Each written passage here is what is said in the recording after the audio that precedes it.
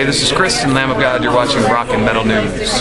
Hey guys, this is Ron from YouTube's Rock and Metal News with a Rock and Metal News update. Napalm Death have released a new live tour video for the song Everyday Pox, which can now be viewed on YouTube. Everyday Pox is on the band's latest album, Utilitarian, out in February 2012 through Century Media Records. You can check out the link in the description to watch the video. 70,000 Tons of Metal 2013 have announced new bands for the world's biggest heavy metal cruise. The latest additions are Tyre, Evergrey, Tiamat and Arkona. Other bands previously announced are In Flames, Nile, Sabaton, Lacuna, Coil, Immolation, and many more. You can check out the list in the description of this video. The cruise takes place from January 28th to February the 1st, and it does include a Reunited metal church and Angra. Pig Destroyer's fifth album Bookburner is out, and it's killer. The album sold over 4,400 copies in the first week of release. This album has them at the spot 102 on the Billboard Top 200 chart. The band is streaming the bonus disc of punk covers from the new album.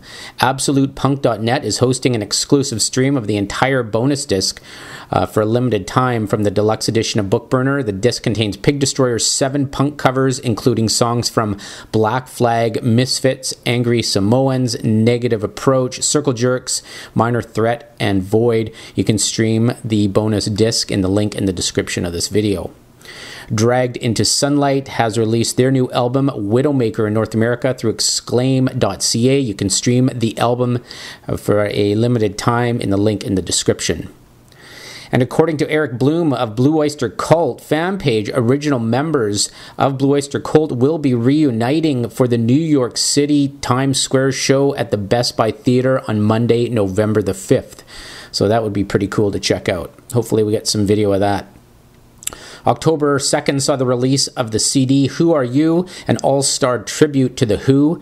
It is for their 50-year career. Many artists from classic to progressive rock, metal, and punk to country appear on the disc. And Judas Priest guitarist KK Downing is one of the stars on the album. He explains how this all happened at his blog titled Steel Mill Blog.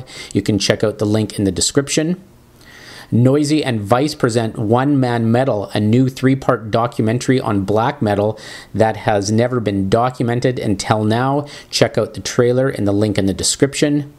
And Metal Zone host Nikki Black of the San Francisco, California radio station 107.7 The Bone had an interview with guitarist Alex Wade of Whitechapel at the Mountain View, California show of the 2012 Rockstar Energy Drink Mayhem Festival Tour. Check out the interview and the link in the description, and definitely check out the new Whitechapel CD. It is pretty amazing. This is Ron from YouTube's Rock and Metal News. Thanks for tuning in.